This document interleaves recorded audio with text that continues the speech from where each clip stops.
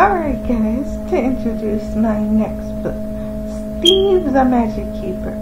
Now, it's a very simple story. Steve is the protector of the magic realm.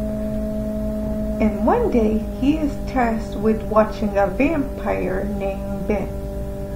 Trouble pursues as many people who are enemies of the magic realm wanna get Ben. But since Steve is protecting him, he gets dragged into the trouble. Steve also has a friend who is a griffin, and his name is Jake. Jake doesn't exactly trust Ben, and obviously they have an enemies to friends kind of relationship, or more of a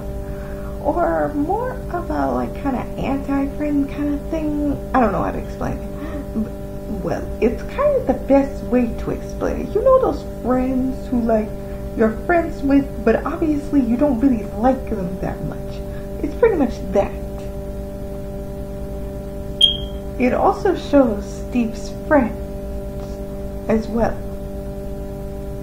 Well, Steve's friend and Steve's friend's boyfriend. Steve's friend's name is Daryl. And let's just say it'll be interesting once you meet him. I'm not going to spoil too much, obviously. Y'all should read the book for yourselves if y'all really want to know it. But mostly what I will tell you is this is mostly a magical story. It's for people of all ages. There's nothing really too risky about it. I mean, there is death in it, but besides that, it's not really like that graphic or anything. It's actually pretty tame, so anybody at any age can read this. Well, probably not anybody under kindergarten, because obviously they probably won't understand it because those people won't be able to read for very obvious reasons. But yeah, this pretty much is for all ages. So the link will be in the description down below. I hope you enjoy it.